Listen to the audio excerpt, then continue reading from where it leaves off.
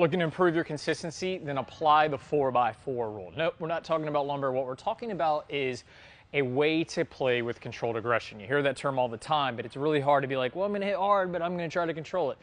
Simply use 4 feet above the net and 4 feet away from the lines, and then swing free. Get some big topspin on it. By giving yourself at least 4 feet above the line, you're ensuring plenty of margin over the net, and playing 4 feet away from the lines means that if you miss by 3.5 feet, the ball is still in, right? So those are the rules that you want to play by to play with controlled aggression.